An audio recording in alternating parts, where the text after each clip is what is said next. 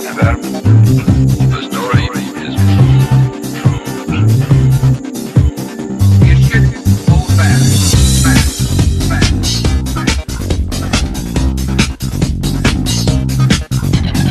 You should hold back.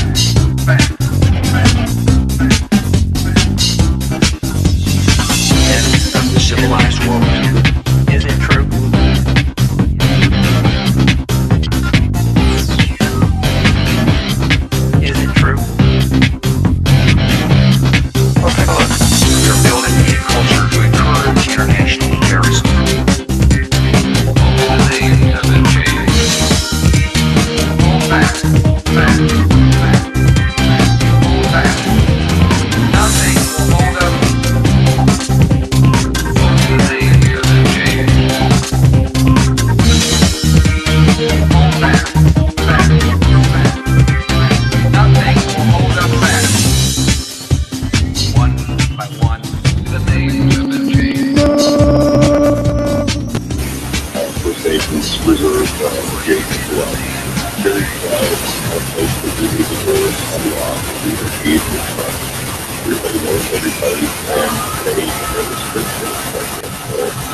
We're finally getting a program last night that is not going to take us for another.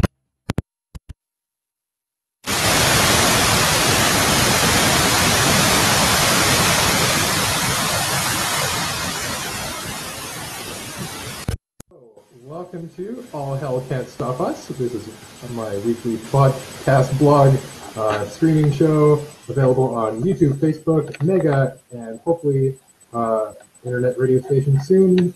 We'll see if that actually happens. And today I have a special guest, as kind of promised. And I am not recording this, so I should actually make sure I'm recording this. Hooray, technology. Hooray, technology. Facebook knows that this conversation is going through. We'll continue there. But, so anyway, I have here Devin Oxman, currently live in Montreal. So say hi, Devin. Hello. Hopefully the internet can hear you.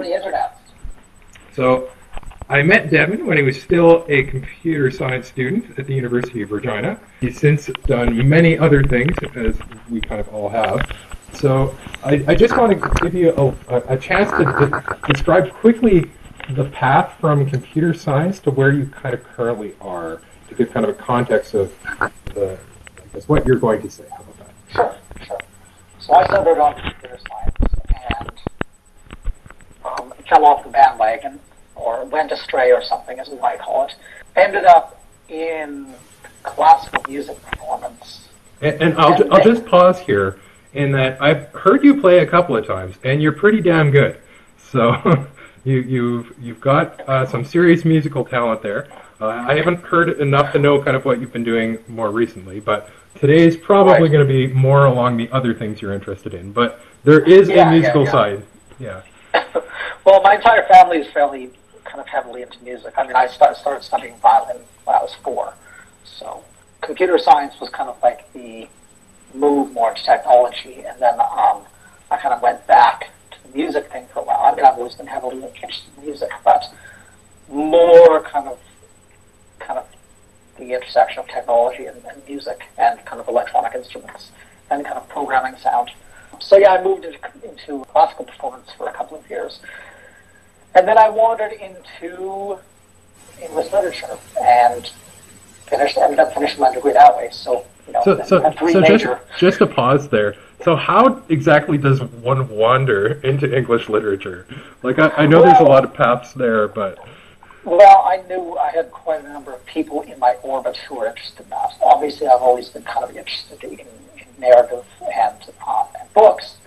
And I was working in the music performance field, and I found, I have no site, which I suppose will become yet apparent, aside from the fact that I'm not probably looking at the video feed. But I found that in the music performance area, I was fighting more with accessibility issues, to do with scores, to do with some of the theory courses, just getting material kind of transcribed or completing things, more than I was actually doing the tasks that I was in that program to be doing. Right. And I have never been particularly interested in being an accessibility crusader, or I'd rather work in areas that I can do the work that is to be done in the field rather than make the field kind of amenable to that work being done. Right. And so I just bailed. I bailed, and I went, well, I mean, I'm also interested in text, in kind of literary theory, and so I jumped ship and moved the degree into that field.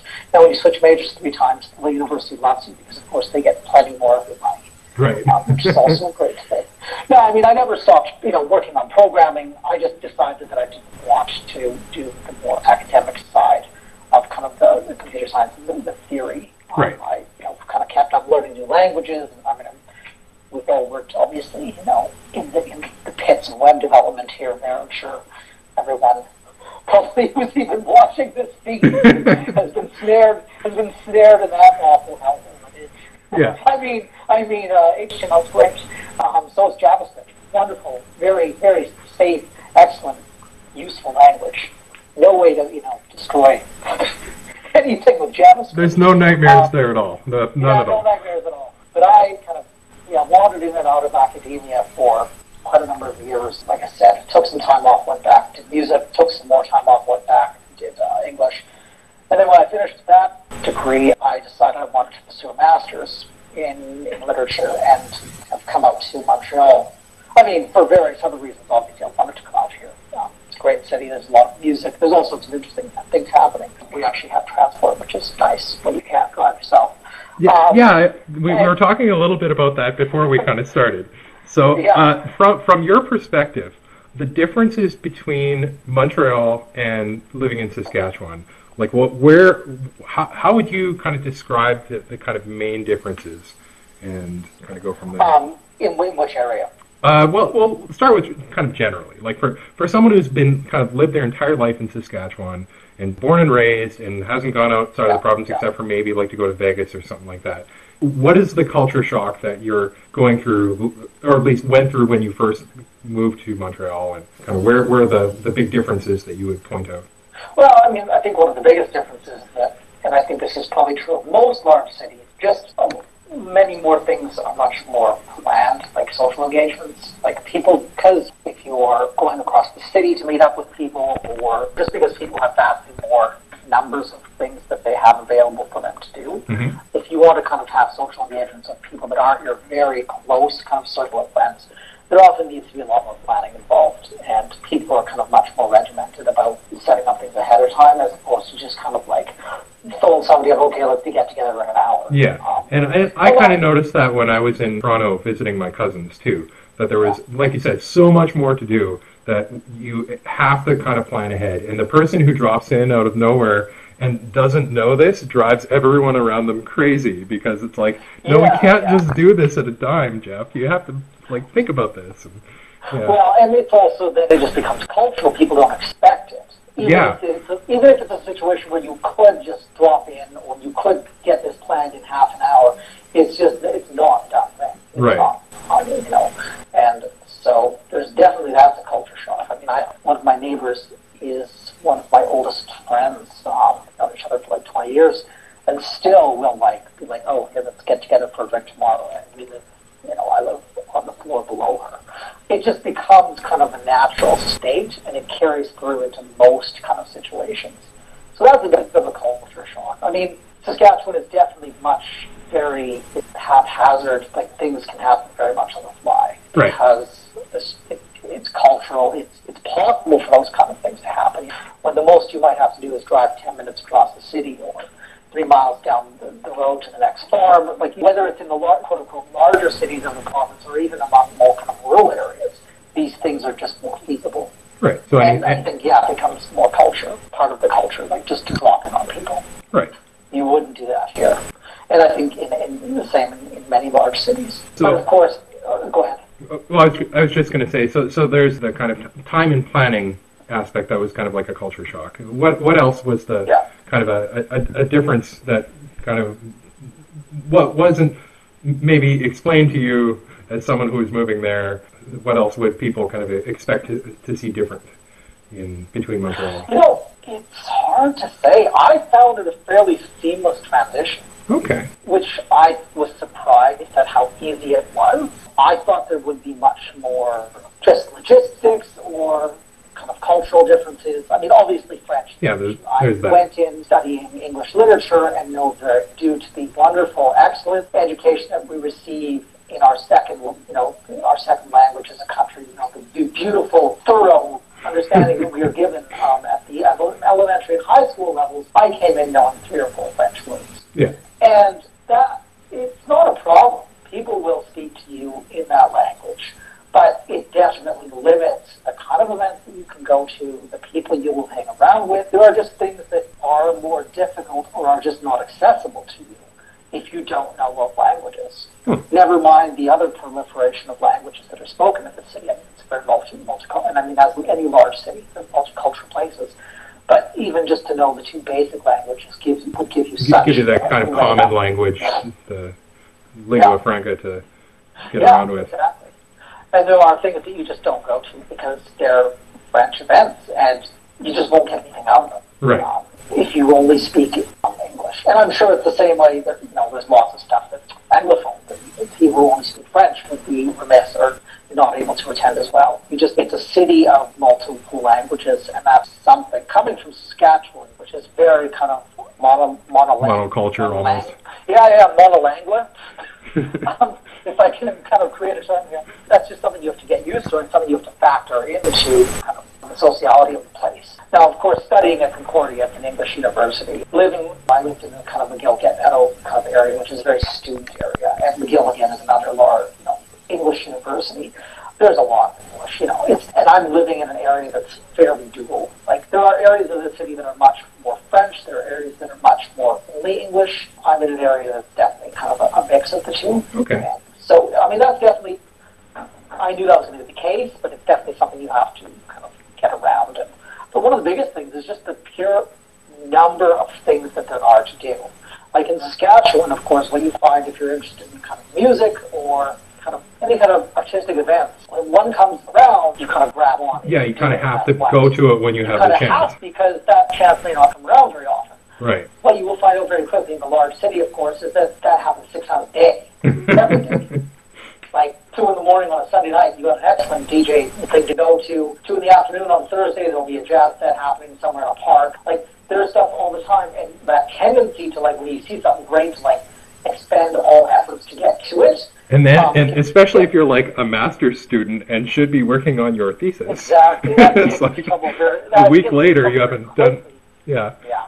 And you have to realize that, like, can't and shouldn't feel the need to attend all of these things because there are 100 times as many of them as you could possibly go to, and you need to be selective in a way, like you have a different kind of relationship with the events and what you feel that you must go to and see, because it could be overwhelming if you start, and that's just something you have to fight against. I mean, it's easy if you're a student because you're broke and you're spending all your money, you're giving it all to the university, so it's all good.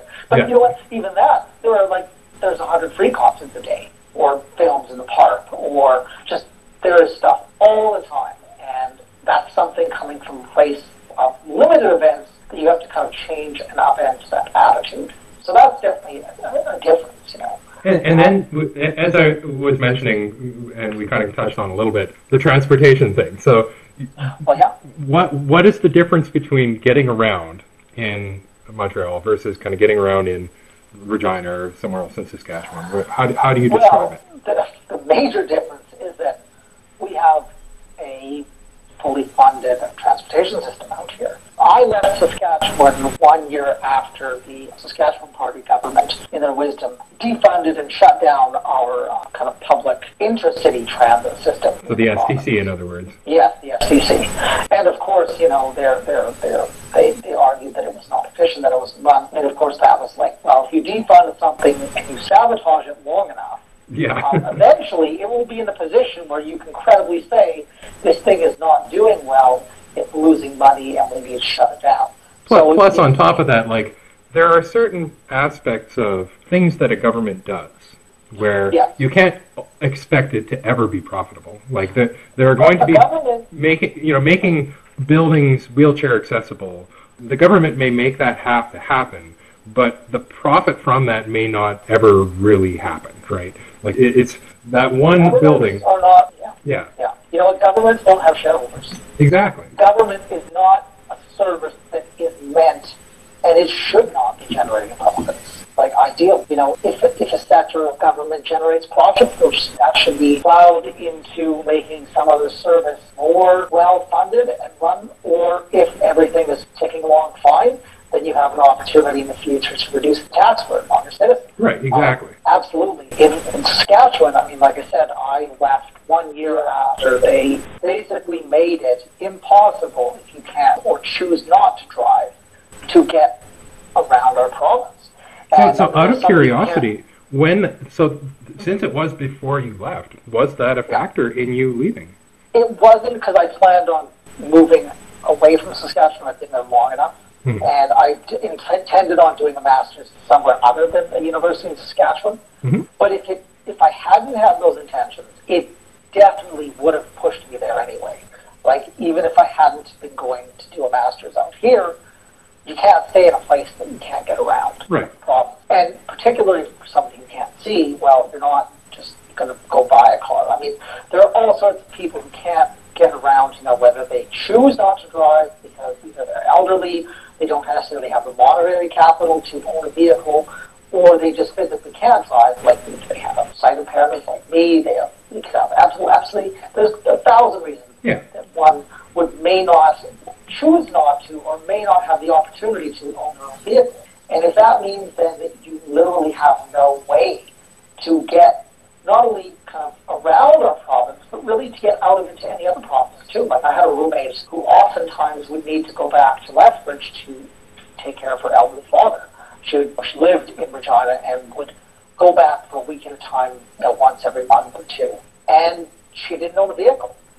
And this would have been possible with the STC would have probably got her closer, and the Greyhound. The STC would have got her closer, but the other thing was that you have the Greyhound, right? Because the STC and the Greyhound kind of like intermodally kind of. They supported each other's kind of facilitating each other's coexistence. I mean, you saw that very soon after the STC cut its service, well, Greyhound cut its service as well. And now I'm not saying that those things were necessarily linked, but there definitely was an interdependency there that when STC was working and running, it made Greyhounds running a lot easier as well. And it would have just been one more nail in the coffin for them to say, well, we don't even have proper stops in the province anymore. It's not worth it for us to run this service because the infrastructure, they're cutting the infrastructure and selling it off and making. And the other thing is this is public infrastructure. Right. Like Saskatchewan, at taxpayers' expense, we bought a set of buses. Which, by the way, one of the STC buses, I took a bus out of a bus company called Casper. It's like an upstart Thunder Bay bus service to replace Greyhound's void that they left in the Northwest Ontario region. It'll get you as far as Winnipeg, but I noticed right away that it's an STC bus, and they haven't changed the Wi-Fi on it. I mean, the Wi-Fi doesn't work because obviously whatever satellite system they were using isn't being paid anymore. But if you try to connect to it, it still says STC number, whatever, right? So, someone got that bus at a decent price, but... Well, and the funny thing is they had just upgraded a lot of the fleet in 5 years previous. The other thing is they had just, at great expense, retrofitted. They had redone the terminal in Regina earlier, which for anyone who hasn't seen it, like the old bus terminal in Regina was a little bit of a beat up, sketchy place. Like kind of dark, chairs were kind of in not good of condition. It was kind of not. I mean, that area isn't great anyway, but the station they replaced it with was this kind of beautiful, really wide open spaces, very modern design, and then almost immediately after they finished building it, boom, STC is gone. So yeah, I think it was within a year, and I used to use that service quite a bit because I often would travel between Regina and Saskatoon. I had family, friends in Saskatoon, and it was a very reasonably priced and handy way to get among the province. Like out here, we have. I mean, that's the thing. We have metros, we have bus transit, we have a lot of light rail. There are just so many ways to get around, and it's expected that people will use kind of the transit systems.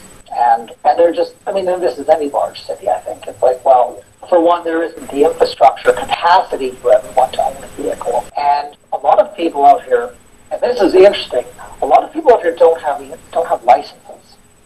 They've never felt, like a lot of people who are from Montreal, because we get a lot of them who are fairly transient city. We get a lot of people. Yeah, like students who come and live there for a while, or what was it? What one of my other friends was like, it's the city to what was it? Discover yourself, or like when you're trying to discover yourself, like to go sit in for a couple of years while you waste your time there. And I can't remember his exact words, but because, there are so many opportunities. There are so many things you can try and explore and figure out what fits you. But so those people who have cars or at least have licenses. A lot of people who are from here don't necessarily, for one. It costs more to get licensed out here. Like the one thing about Saskatchewan is because of course the rural background, we instituted driver training into our high school system. And people don't realize what an advantage that is because out here, in a lot of places, you have to pay for those courses. Okay. And they're not cheap. And if it's not something that you see necessarily the immediate facility for, like maybe you'll use a car once every couple of years when you rent a U-Haul to move. Right. So if that's the only time you're going to use a car because our public infrastructure... At that level, it's almost like kind of like the guy who owns the truck, right? Yeah. You may as well get him to do the driving because he's the guy who owns the truck anyway. So exactly. So a lot of people here, we have such good infrastructure, people don't see the need to own a vehicle or to even have a license. And in a lot of cases, it's a liability. Like if you live in some of the kind of older areas of the city, there just aren't the facilities for parking even, right? Like those small streets.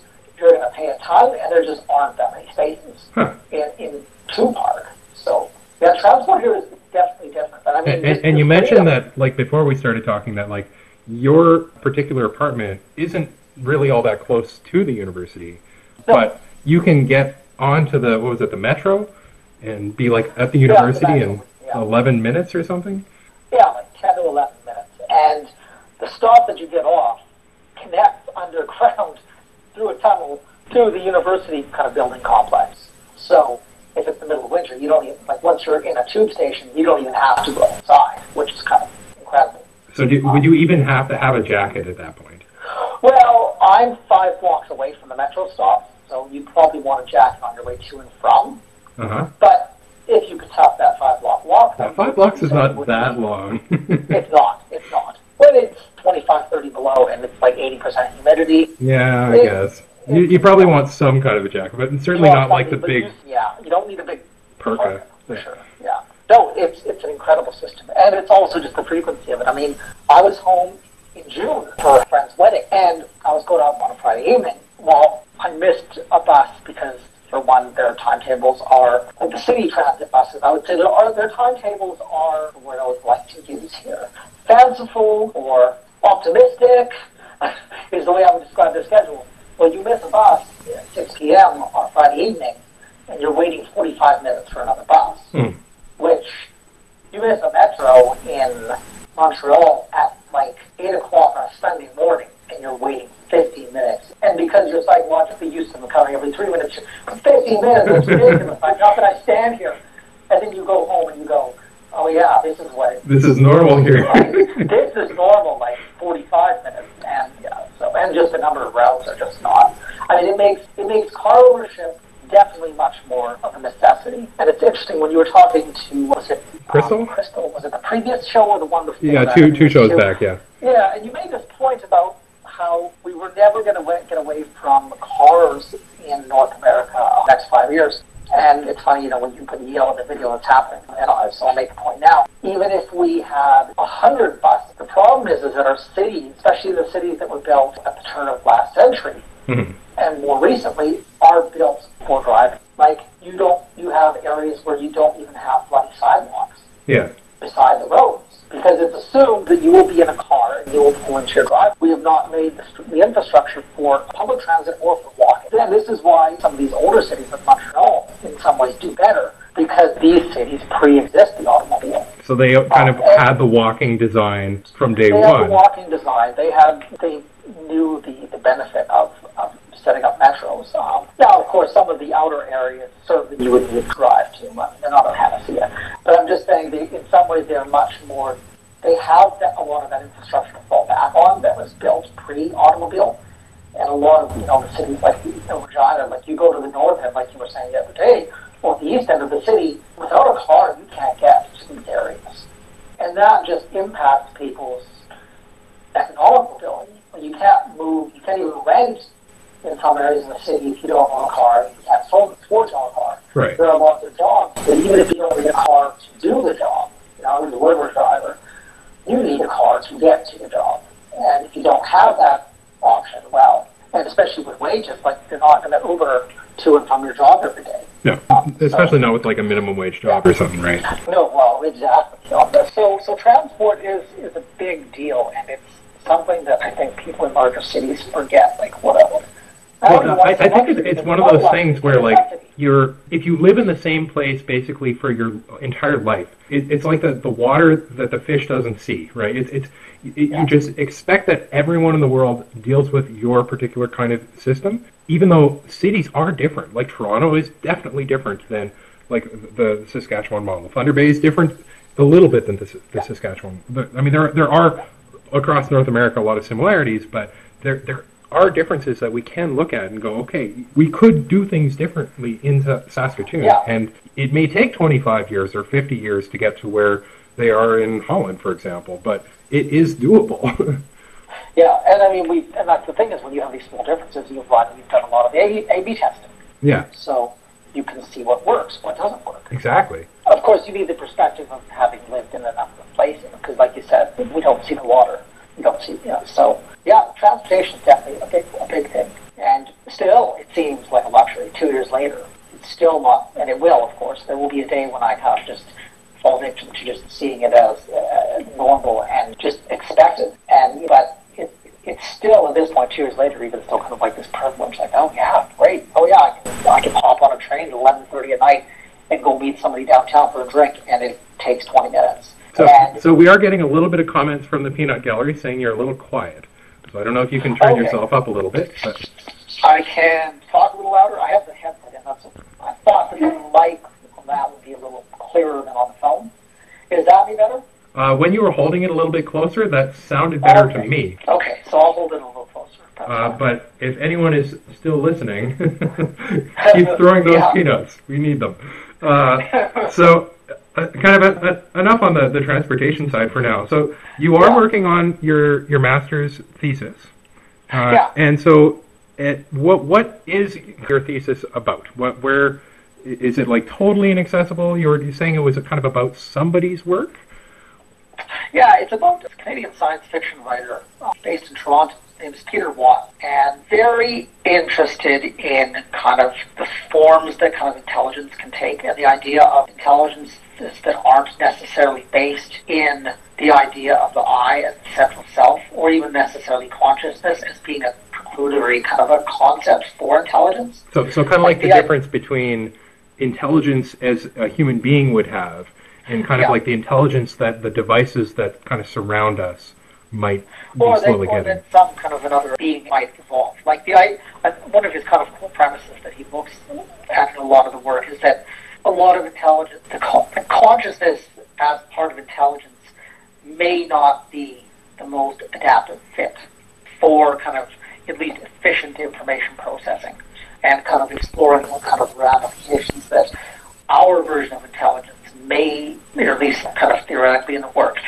may not be the most adaptive of solutions. And just that once it was in play, of course, it kind of, the self and the narrative, kind of that pattern matching kind of became the dominant, but not necessarily that it was the most efficient, and if things might have gone a different way. The idea that what we see as kind of the best adaptive fit for situations, because we see them as the best because they center around us, not that they necessarily were the most efficient or that they were even necessarily destined to be the case. Like, I'm still doing a lot of research on kind of the models he's using in his work and kind of the linguistic tricks. But yeah, his work is really interesting, and he has a background in PhD in biology. So the nice thing is that there's a lot of plausible science, right, in the work, which is, of course, one of the core tenets of the best science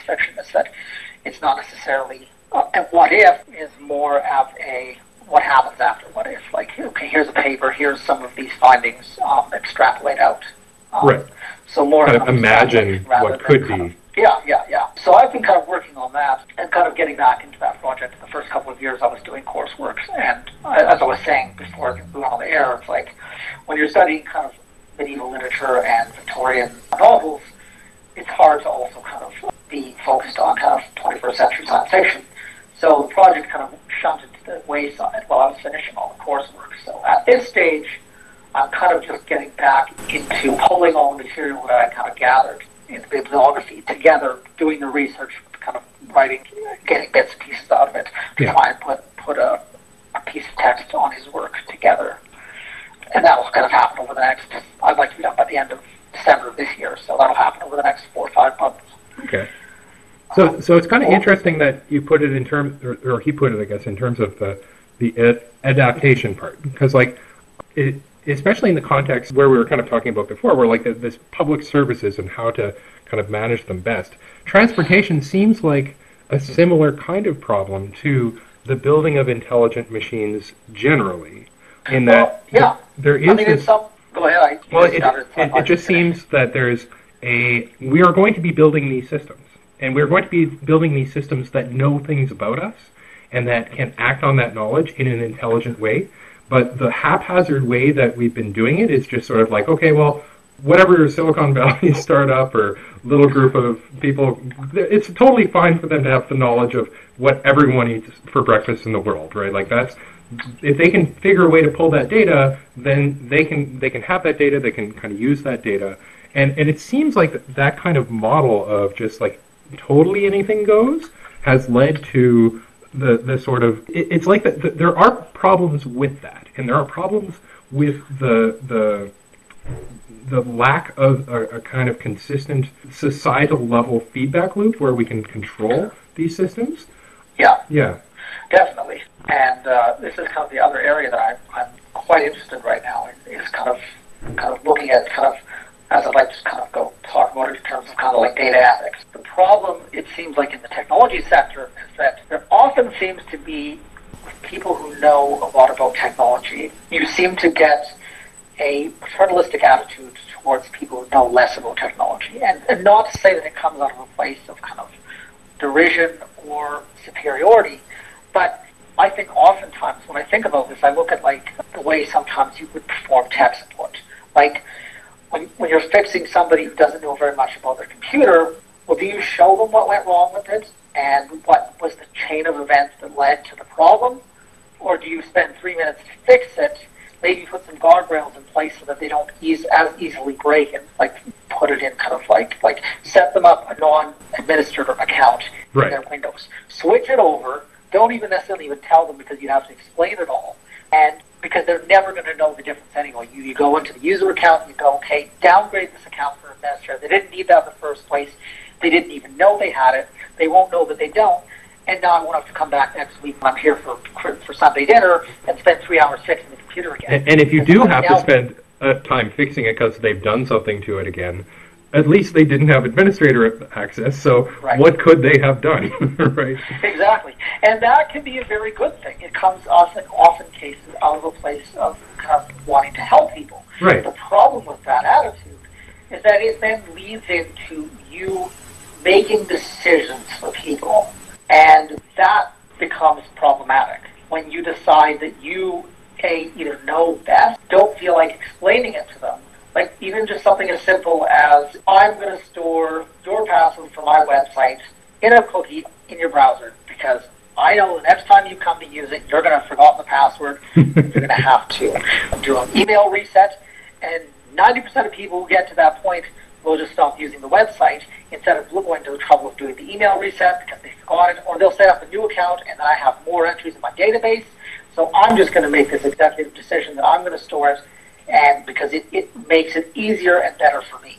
Yeah. And you look at these patterns, and these patterns all come out of a place of having a group of people who know a lot about the way something works, and people who know very, very little. And like a stark divide between that. And that actually was kind of what I was trying to get at with the transportation thing too, right? There are transportation engineers who put a lot of work, presumably, and a lot of thinking and a lot of overtime into designing the cities as effectively as they could around the automobile at one point. And they did hard work. Yeah. And they made those decisions for everyone else that are going to last for decades and decades, and are still making those decisions for decades and decades. But and they made those decisions with the data that they had at hand. Right. We are looking. It's the 50s. It's the 60s. More and more percentage of people are buying automobiles. This seems to be a sector that's growing. People want the personal autonomy of having a car. We will build the infrastructure to support that and to make that better and easier for people. The problem is that you don't realize the lock-in once you've built those things, right? Like once you set this up in this way, it's much harder later to go and change it. And when people don't know, it's like water for the fish, as you said before.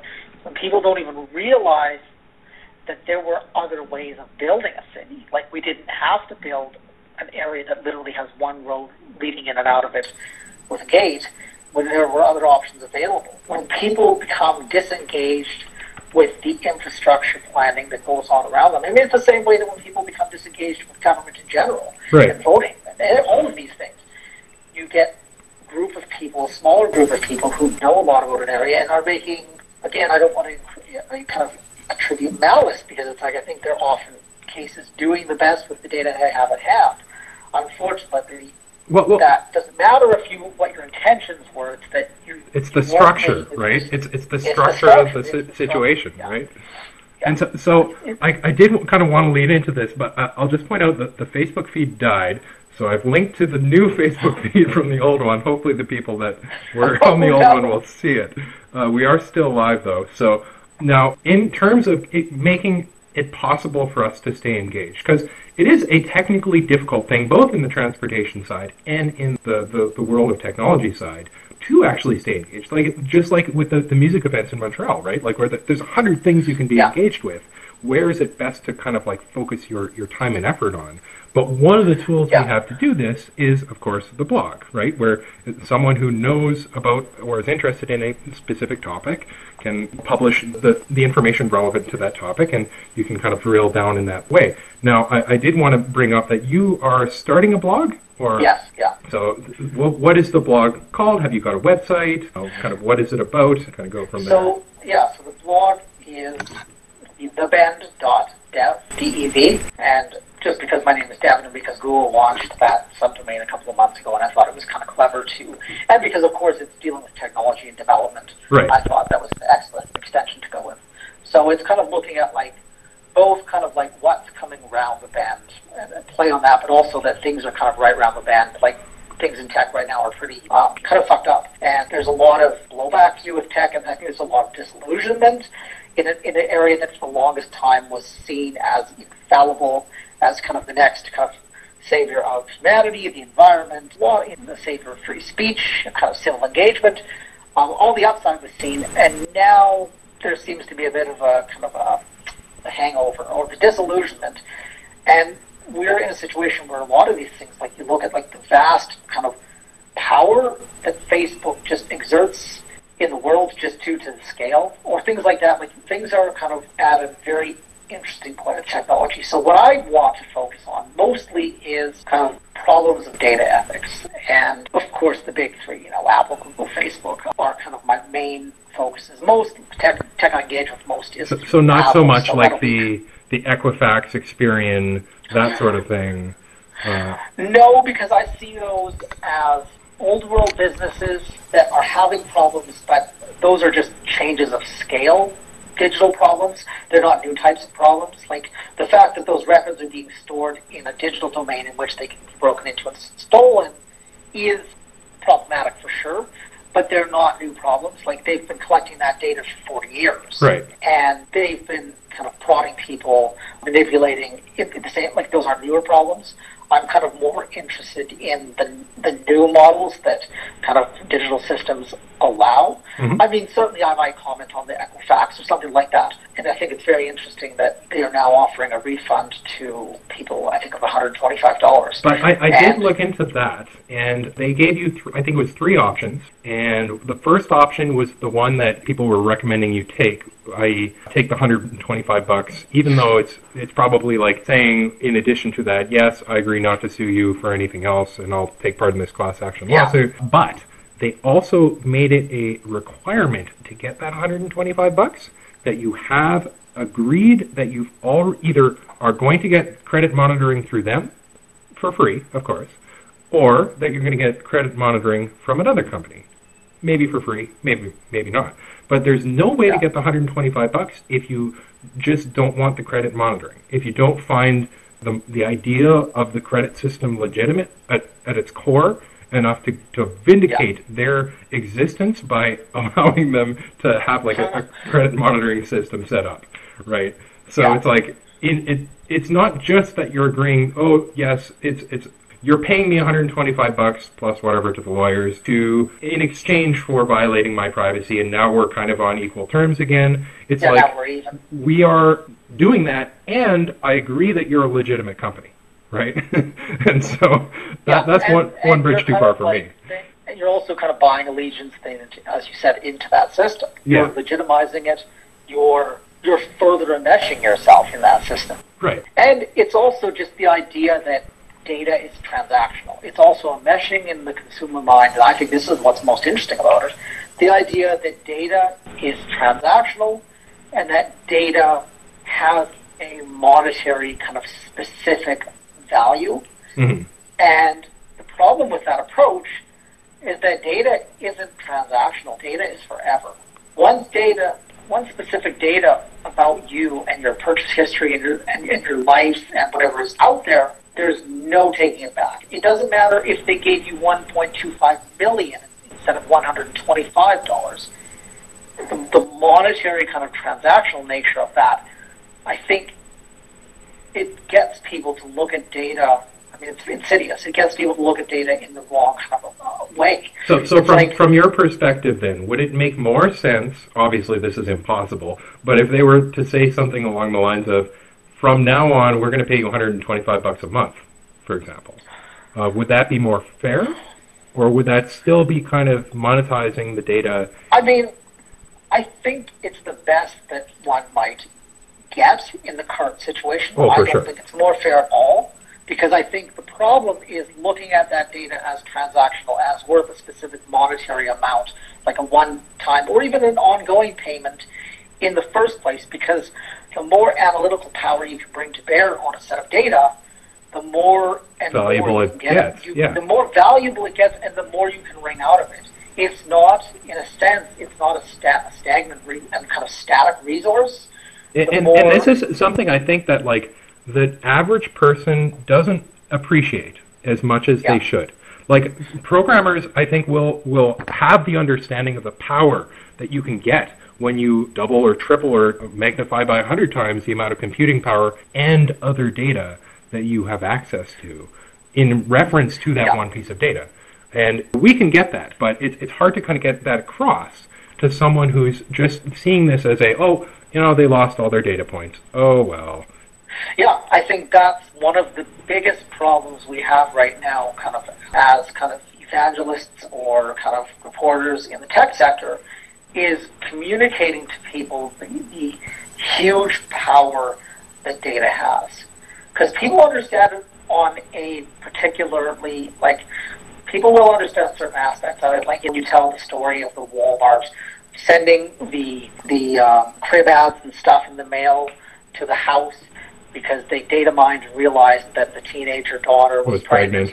People can understand those very kind of one-to-one relationships of data mining, but I think it takes a certain understanding of computation and second-order effects that a lot of people, again, they just don't have the expertise in this area. And when a company like Equifax is able to co-opt that narrative and make data and the loss of data a very transactional kind of solution to that, it further cements in people's mind the idea that, oh, they lost it and it's kind of gone away and that's too bad. Yeah. And they forget that in 10 years this data might come back to haunt them. And another kind of point that I'm kind of realizing now is that I usually think of proprietary software companies generally as just the feed stuff of Microsoft, and that there's a lot of companies that over the years, Microsoft specifically, has bought out. And you can kind of trace the history of a lot of different products as, oh, hey, this was a cool product, and then Microsoft bought it, and now it's a Microsoft thing. And it's not, of course, just Microsoft, right? I mean, Apple does this, Google does this, Facebook does, all the big ones do. But especially the three you mentioned, Facebook, Apple, Google, like, in reference to these giant stores of data, they haven't bought Equifax yet, but it is certainly plausible that within the next 20 years, some of these large data store companies are going to get gobbled up. Now, maybe it won't be Equifax, but it could very well be the kind of scale, like you were kind of talking about earlier, that the old legacy data brokers are kind of pulling together. They're going to be a very juicy target for a company like Facebook that is scaling to the billions of users. You know, I wonder about that, though. I think already. And, you know, the fourth one I think we should add in this conversation, of course, is Amazon. Because I think it's the most direct corollary to something like Equifax because it's so admired in retail. Yeah. I think already these companies have much vaster data stores. I think they look at somebody like Equifax, and I don't have hard data points to prove this, I think they look at somebody like Equifax and they laugh and they say, oh, look at you running a little lemonade stand at the end of the block. Isn't that cute? Yeah. Here's 25 cents for the cup. Thanks, buddy. Like, I know Facebook does publish a yearly report with how many, or at least bi-yearly or whatever, with like how many data points they have. And it's like a ridiculous number, of course. I wouldn't even begin to guess it. Prediction Book does occasionally have a claim or two for it, basically saying Facebook's going to have so many data points this year. So these numbers are probably out there for the interested listener to go out and find. So if you do, people out there listening, if you have some free time, see if you can find the number for Facebook in their yearly report and find something about Equifax and see how they compare. See if we're kind of on the right track here, because that seems a kind of testable claim. So. Well, and I think the other thing, too, is that, like, people look at direct data as problematic, and they forget that metadata can almost in some ways tell you more. Yeah. Because they're looking at the network effects, not the individual effects. And you look at this is one of the problems that that you have with encryption systems. You can have end-to-end encryption, but if you can still get metadata on where those packets were sent, at what time, what the size of them they were, like, unless you have a system like, you have now systems for like Bitcoin where they have the laundering services where all the coins are mixed and then sent back out.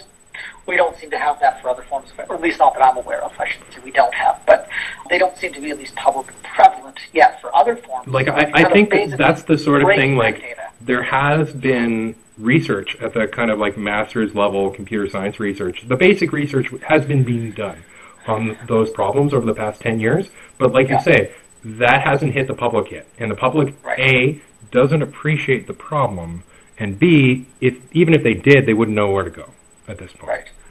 Like, I wonder if also then, when you frame something like a loss of kind of data autonomy, I wonder if instead of thinking it as, like, let's say pocket litter, or like, something fell out of your purse or your wallet, or you lost your wallet, maybe a better way, and this might be contentious, but might be to look at it as like an amputation. Okay.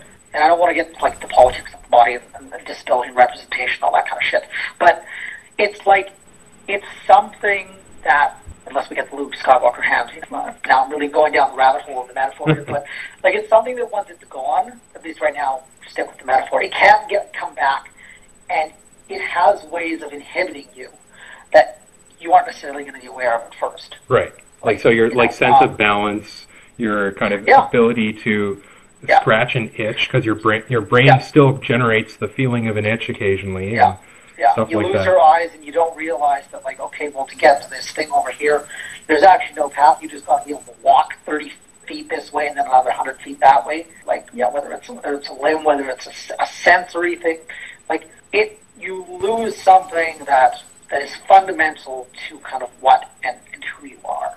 And this is what I worry about with data, is like the idea that people, and it's also being conditioned in the way that we trade data for services. I mean, I think this is one of the fundamental problems with the way the internet ecology kind of grew up, is that you have a system that was based on an academic backbone, where there weren't really commercial enterprises. It wasn't built for that.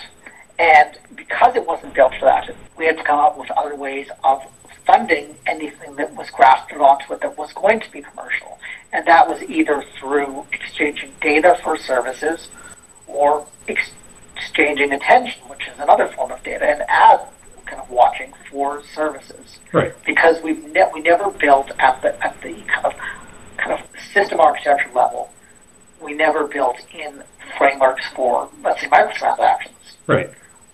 Like, I would love to just pay $2 a month for Gmail, because as much as I am trepidatious about Google, I find their system extremely useful. I find their search algorithms really useful. I have every email that's been sent to me since 2008, and maybe that's a good thing. Maybe that's being a bit of a pack rat and a hoarder. Right. It's not so good. But I mean, I find it to be extremely convenient and extremely useful. And when you're talking about the way that kind of technologies get bought, let's say Microsoft or Googled, they get bought and they become kind of crappy because maybe it's not in their business plan to make it better, or they're going in a different direction, or they're just like so don't have the big attention and the time. Yeah, the bureaucracy itself starts to eat up their own. Or they're just acqui-hires. We don't even care about your service. You've collected 30 engineers in this problem domain, and we would like this. We recognize that you have excellent talent. We want you to work on this, and we'll buy you and shut your product down. Yeah. And how many times has this happened to all of us? There's an excellent service, whether it's freeware, whether it's open source even sometimes, whether it's a server-side thing, whether it's an application, and it gets bought, and because you weren't paying for it, it goes away. Right. And I'm tired of that happening. I find myself using less and less new services just out of the kind of time expediency of, like, I'm not going to sink my time and effort and organization into a tool that I can't necessarily rely upon. So just we are starting to kind of hit a little bit of a time limit here. So for the bend, okay, kind of a quick last question: is there any way for people to like subscribe financially to you, or like a? Not as of now. Not as of now. I'm just getting I'll be launching this week. What I would, once I've got some back content, absolutely, I want to have it as and whether I'd use a service like Patreon, but something of that model. Yeah. Where there will be X number of articles per week. There might be secondary content that is subscriber only. This seems to be a model that is working for a lot of tech bloggers, where you have most of your content open, but you have secondary or extra material that people can. They get. I mean, of course, people aren't often they're not subscribing for that reason. They're subscribing again to make sure the service is still available. It's still there, yeah.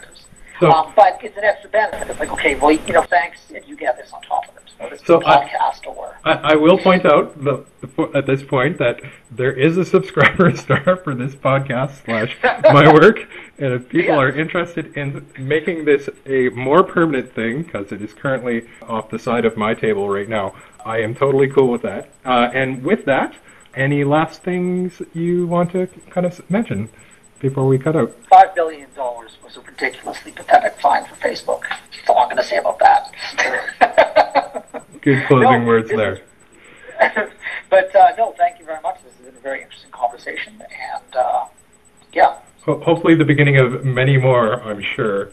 So I am going to end this show. I have a Maria Panzeri. I've already played one of her songs. I hope it's not the same song, but I think this one is untitled. But I've been listening to it this week, so hopefully you all enjoy. And thank you for listening, and tune in next week. I, again, don't know what time.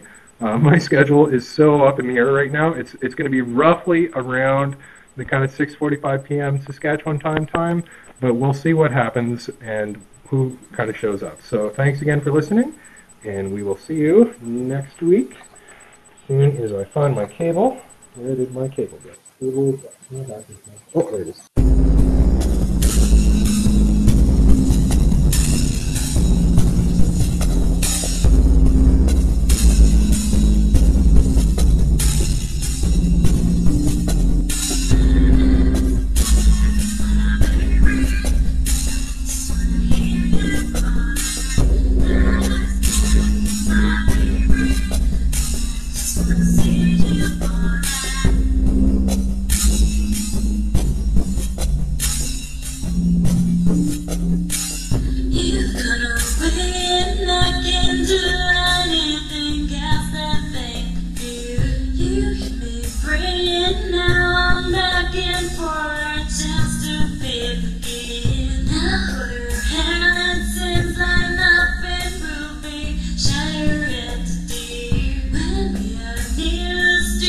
sweet words I never heard. Ask my baby, I just wanna hear you calling. Ask my baby, I just wanna see you falling. Ask my baby, I just wanna hear you calling. Ask my baby, I just wanna hear you calling.